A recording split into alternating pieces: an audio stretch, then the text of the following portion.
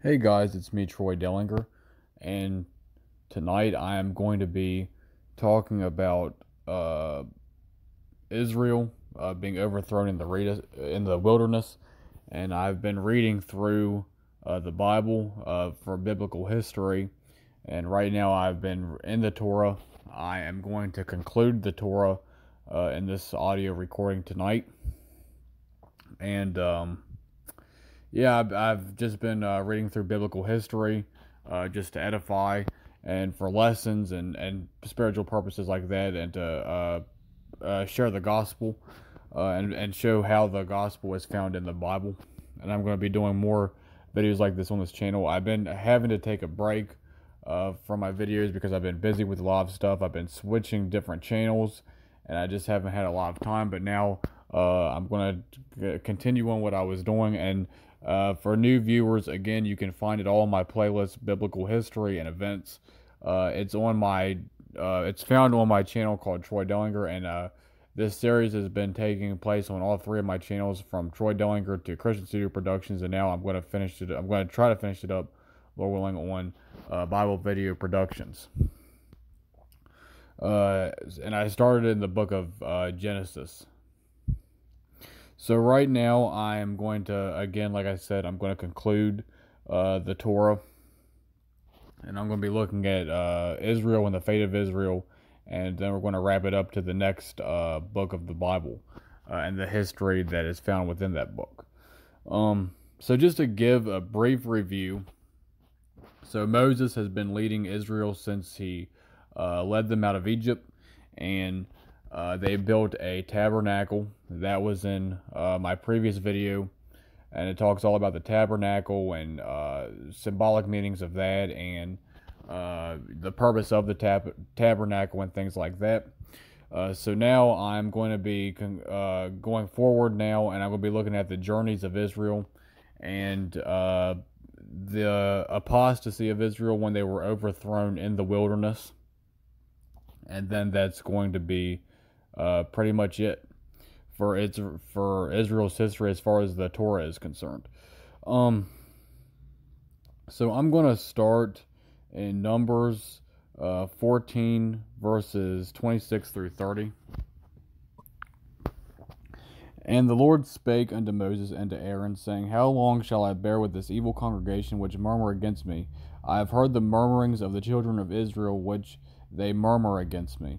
Say unto them, As truly as I live, saith the Lord, as ye have spoken in mine ears, so will I do to you. Your carcasses shall fall in the wilderness, and all that were numbered of you, according to your whole number, from 20 years old and upward, which have murmured against me. Doubtless ye shall not come into the land concerning which I swear to make you dwell therein, save Caleb the son of Jephunneh and Joshua the son of Nun. So that's in a very important key last verse, because that one of those people, Joshua, is who I'm going to be reading about on my next video. So basically what's going on is Israel is under judgment. Israel has been wandering in the wilderness. They haven't been faithful to God.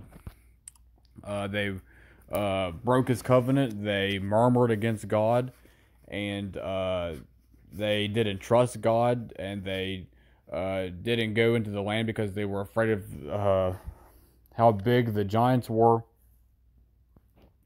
So they were fearful, and they didn't trust God. So God brought judgment on them for complaining, for murmuring, for not trusting him. And he said that you won't go into the land.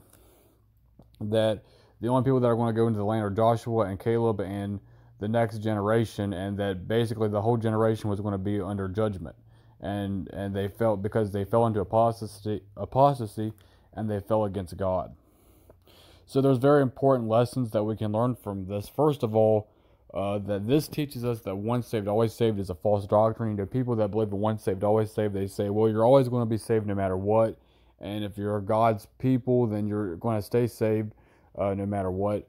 But that wasn't the case with Israel, because Israel fell away from the Lord and they were judged. So if God is going to judge Israel, he won't show any partiality to us as Christians, especially as Gentile believers, if we don't trust in the Lord Jesus Christ. Because if he brought judgment on Israel, he'll bring judgment on everybody else if we don't stay faithful to him. So let's read Jude 1, verse 5.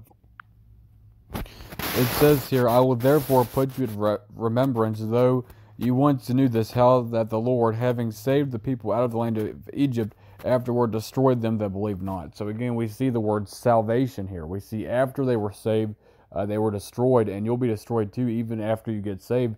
If you turn away from the Lord like Israel did, if you go into backslide and go back into the world and live that old sinful lifestyle, then you will also be under judgment and you'll be destroyed, according to the book of Jude.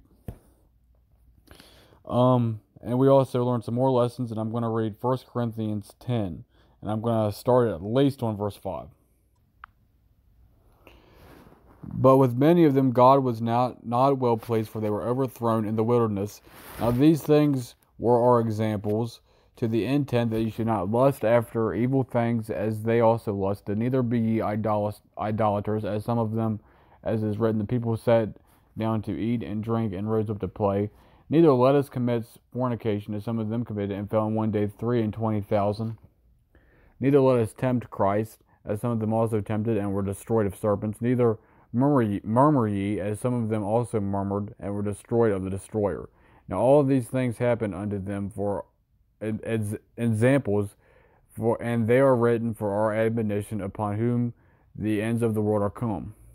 Wherefore let him that thinketh he stands take heed lest he fall. So this is a biblical warning that these people, that everything that happened to Israel is used as a warning towards us, and given as an example. And it's intended to give us a lesson that we shouldn't fall into lusting, because all these sins that Israel committed, if we commit into those sins, then we'll fall to fornication, lust, idolatry. Those were our examples of some sins that were listed. Murmuring. Murmur is when you just you're not thankful, when you're not grateful for what God's done, so you start complaining, you start whining, and God brought judgment on Israel for that. God really hates it. He does not like it. So Moses, even though he was a righteous man and a saved man, and I do believe that he did go to heaven, he had a couple personal things going on with himself, because he did commit sins on certain occasions, and he did repent of it. He got the sin dealt with, but he had anger towards Israel for their just their unfaithfulness, and it started to get to his head. So he just showed anger and broke the rock, and